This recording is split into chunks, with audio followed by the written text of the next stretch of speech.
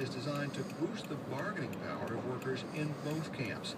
And it's no accident the president chose to promote the measure in Wisconsin, where Governor Scott Walker and his Republican colleagues in the legislature have worked to reduce the bargaining power of organized labor.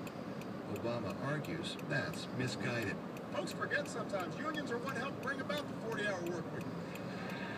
Helped bring about the idea of the weekend, and I know that's a popular concept.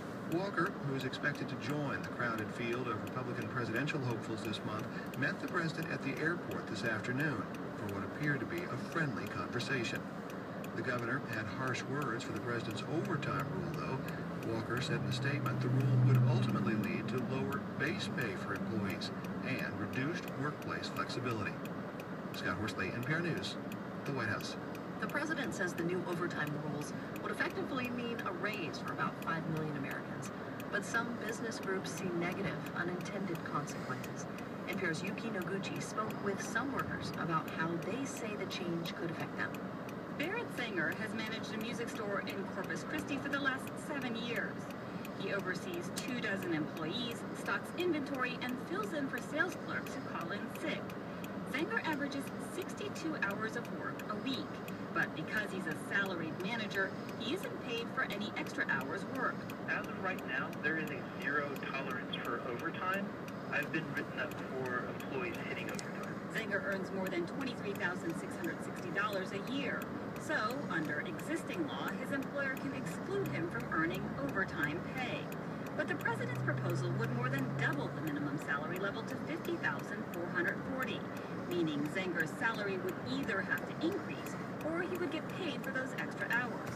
He isn't optimistic it will come to that. I would be fearful that I would be replaced by someone who could do the job at their expectation at a lower hourly rate or at a lower pay. Sanger says his employer has already cut higher paid employees.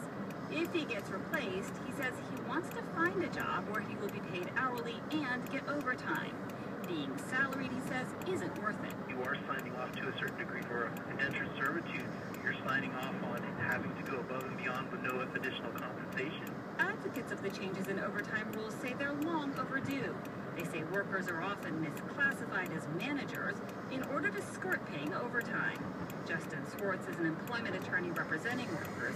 He says updating the Fair Labor Standards Act will help curb abuse of salaried workers. One of the purposes of the FLSA is to encourage companies to hire more workers instead of squeezing work out of the workers that they have. Nor, he argues, do the changes mean businesses' costs will skyrocket. The only employers for whom it would make sense to raise somebody's salary a great deal in order to avoid paying them overtime are the ones who are exploiting the employees the worst to begin with.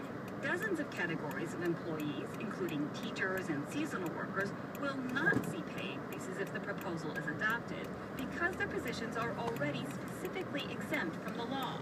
But the business community says the proposal would still have the far-reaching effect of raising costs, especially for retail and restaurants. David French is chief lobbyist for the National Retail Federation. He says employers will have to demote managers to